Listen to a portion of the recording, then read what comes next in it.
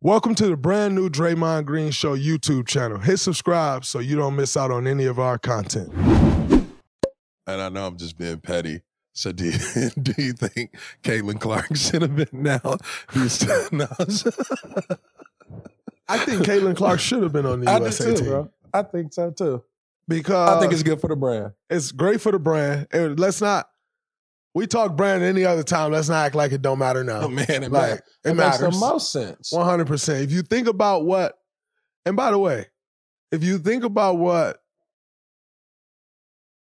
the 1992 Barcelona team, Dream Team, did for the brand of basketball. Yes. The W is still are still in those phases of the NBA, right? Like the NBA during that, the W is there. So it must be about spreading this globally, and she's the biggest global star. Man, we should have looked in women's basketball. And listen, I think like the women we got over there, I think A'ja Wilson's gonna be the GOAT. But like, just from a pure branding and marketing standpoint, Caitlin's the biggest. And so for her to not be on the team, Reese should have been on the team. I agree. Think so, because for her not to be on the team. Angel Reese not to. I think for what they're doing for women's basketball, bro. That should matter. And by the way, what they showed you in this half a season is that I'm going to be one of them ones. I'm one of them ones. So it's okay to bet on me right now because I'm going to be one of them ones. She's leading. Angel Reese is leading the league in double-doubles and broke the all-time record. Caitlin Clark is leading the league in assists on a historical pace.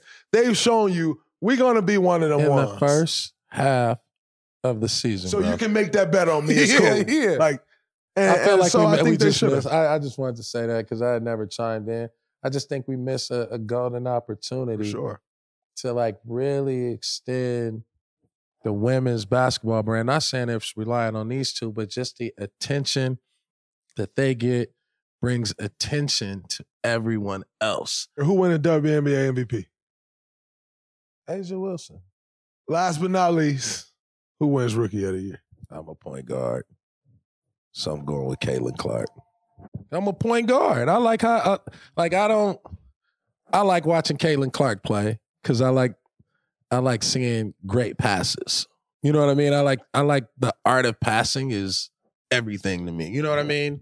That's why I like Steph so much because he do so much other shit. For sure. And like that's where I be appreciating the game. You know what I mean? Just like the artistry, the wizardry. And I think that's what Caitlin Clark got. That's why I watch her. So I'm gonna go with Caitlin Clark because I think whichever team gets into the playoffs is the player that's gonna win it. And I think her team is better. Yeah. She got a squad. She do. They had the #1 pick 2 years in a row. Nah, for sure. Should be decent. They both can play. Yeah, and it's tough, bro. Like, you coming into a league, you adjusting, you move, you got a whole new life. And they just finished playing a month before they started. 2 weeks before they started. It's gonna take some time, but I do like Angel Reese. She a dog. You know what I mean? She a dog, and she like one of those transitional big men that you need them both because it's just gonna start bringing light to all the dope young ladies that's out in the W that's killers. You know what I mean? There's so many killers and like they got game. I think just the attention I'm here for, you know what I mean? I'm tuned in, I'm tapped in. But I do feel like the Liberty may win it this year, bro. The Aces is winning it. I was at the championship last year, Aces and Liberty, and for some strange reason, I feel like the Liberty were not that far behind.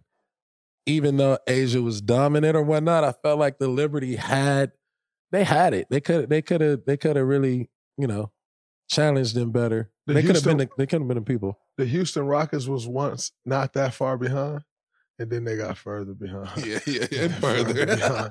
So just because you one time Memphis Grizzlies at one point one step far behind, and then they got further behind. Yeah. Like when you get your window, when you get your chance, you got to get through that. And see, the Aces had already got through.